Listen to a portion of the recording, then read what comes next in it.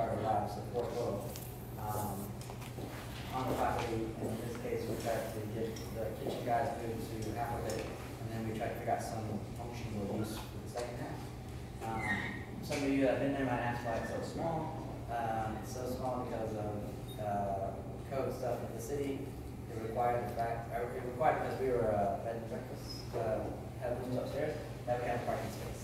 So we basically did the dimensions on a parking space and made a small little box inside of this, which you could pull a car into, but you could never open the doors. Which now we use for storage, saving the parking spot, and then that's why OSB is only one row and so much is. And then I think Robert will speak to this motorbike. He's the only one that's turning on. Basically another time where I was sitting around eBay. I couldn't devise a way to get 3 cars up there because I wanted to just throw some cars up there, and I couldn't figure out how to lift them. So I figured a motorcycle was lighter. So I sent around McKay when he took his motorcycle, found an old drag bike from the 70s, and they were like, "Yeah, that sounds cool." Same, pretty much the same as the jukebox. They agree with stupid decisions. And yeah, now we have a drag bike somewhere. I was one of the guys that lifted it up, and it was easier than it was. It is really loud. And the spark plugs are out. Robert pulled the spark plugs because it's not a fence, it's a kitchen, but it's right next to the kitchen. You know the guys on the kitchen. Pull the spark plugs. So another view, just to give you some sense of what it isn't. But in this case, Robert provides us for the doors, so in the summer, if it ever comes to spring, they will have to. We can open that up and it pulls off the patio. So we used to move the back bar around in the back, and always have a fixed bar so you can service the outside.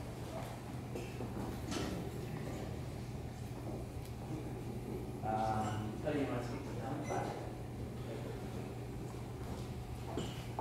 I think it's kind of Set hard to explain.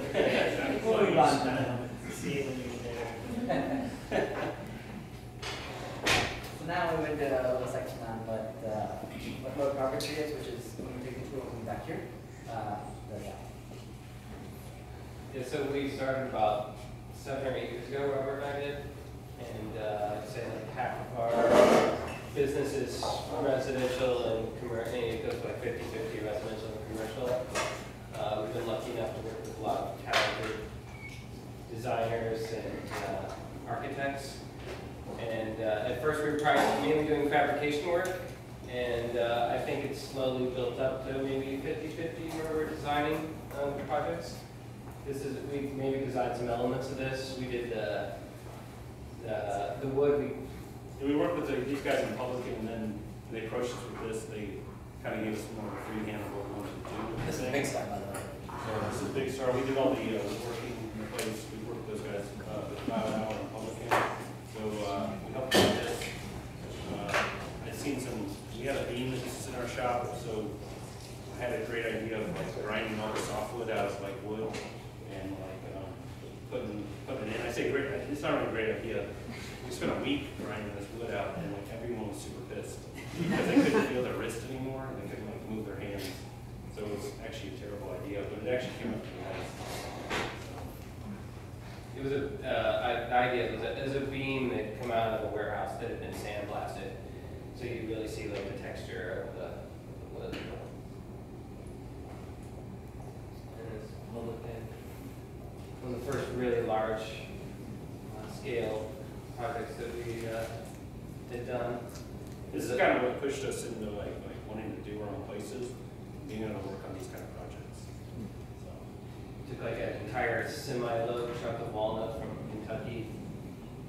Much to the dismay of that guy, we had no forklift. He was like, "You really are going to unload this by hand?" Yeah. In the snow. It took all day. We have a fucking number of people.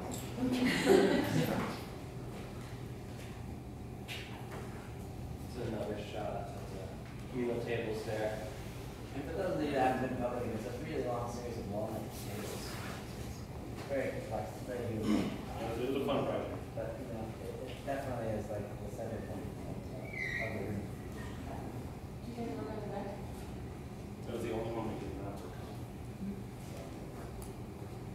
Violet Hour. We built the bars and a bunch of tables.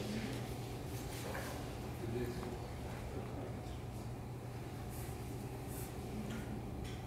is part of the residential stuff we do. Yeah. So in North Center, it's all white oak. So another kitchen, living square kitchen.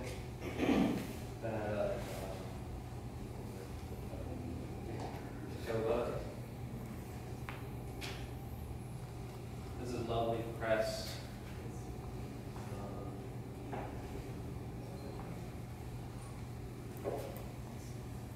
This is Chicago Mastering Studios, Bob Weston's Mastering Studio. It's actually right down the street. Designed by an acoustician architect out of Boston. This is a more recent project. It's an office space in West Loop. And they gave us some free reign on the design. So, this is something Robert came up with. It's an entryway. This is some, just doing some of the burl before it's just solid wood cut up. They send me this to like make sure that it's okay before it's laid up. And I think the next photo shows that. It's hard to see, but the cabinet on the left is turned out. These guys were really into mid-century modern Mad Men style. So we accommodated that. And their kitchen, which is the dyed gray walnut, and we bought a few extra sheets and put it in here.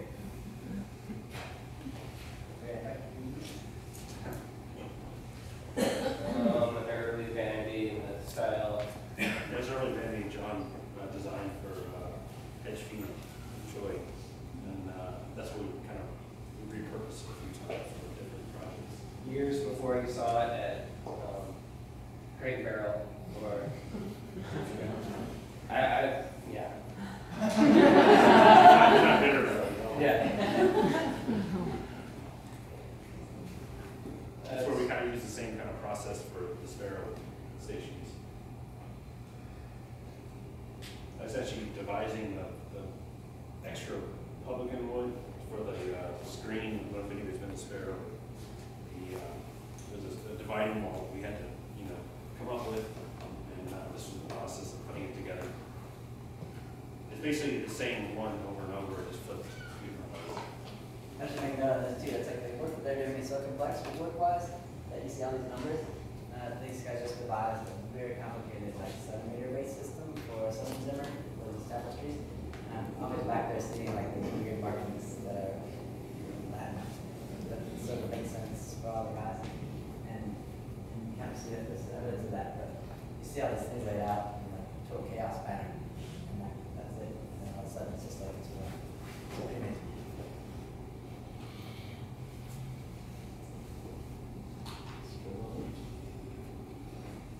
And then I'll tell a little bit about some of the process that I work on mine as well. We've got some really good crab and chowder over here. Hunter's got, so I won't take too long because I know you guys want to get some more food here. So we can go to this. And this is kind of like an overview of some of the projects I do. I do a lot of graphic design based work, but a lot of it is kind of based on handmade shapes and handmade drawings. These are some collage-based pieces of cut paper turned into a project for Nike a few years ago. This project I work on with the car company Scion, we basically developed a route for a whole car. This started from just basically also cut paper shapes that were then scanned in, recolored, and collage elements. This was a really exciting project we were working on. I had a show at the NCA in 2007, part of their 12 by 12 show where they would give 12 winners one more show each year. And so then they went back and asked all the people that they had shows before to pitch an idea for a bag system. So I redesigned it's like what happened the with tea or with tobacco before. It's a game of power, a game of Also been working more, I do a lot of work within like the clothing industry. This is a pair of shoes that I designed with Converse. We took one of the classic shapes, redid all the materials, redid some more of the graphics based, and this is all for the red cherry program. Also do a kind of more stuff in the skateboard world. This is a skateboard I did for Crooked, which is owned by Mark Gonzalez, and also been art directed by Tommy Guerrero, which was interesting to me. So both guys I grew up basically idolizing and had their photos on the walls. To get an email from Tommy Guerrero one day, like, design a skateboard for Mark Gonzalez was a pretty interesting moment. I had to call home and tell Lori how great this was, and she didn't have any idea what it was. It's still pretty awesome. Some other random graphic design stuff I do. I do a lot of type-based work, a lot of cut paper work, a lot of shape-based work. This is just a variety of, do a lot of identity work, also, logos, a lot of record cover stuff too. Record cover stuff I don't do as much of these days, but I kind of came up in the music industry doing records a year. This goes back to some of the clothing stuff. I had a really pretty amazing relationship with Stussy, who's based in California, and I've been working with them for the last, I think it's about 8 years on like a seasonal basis. I pretty much I send them one big pitch of seasonal graphics every single year for the last 8 years. So, and on average, it's maybe 40 designs every season. Just trying to add up the other day. I think I had something like over 2,000 designs recently. So these are just some of the random things that I like from this collection. Also some more kind of interior-based stuff, and this kind of leads to some of the stuff I work on now. This is a bar in Miami. The bar which is called Bar. It is owned by the gallery Oh Wow, and they had wanted to do like this, what they call like this art bar. And then every 2 months, they would invite an artist to come in and completely recover all the walls and do an installation and do whatever they wanted with it. So this was the installation I did for their bar. This shows a little more of my personal work. These are some cut paper collages that have been turned into prints. This is a little more like my traditional painting work of what I've been doing over the last few years. More of the sculptural stuff that you can kind of see turn into other aspects of the projects. Another sculptural piece. This was a giant pentagram I wanted to make out of tambourines I've been collecting for a while. You can actually play it.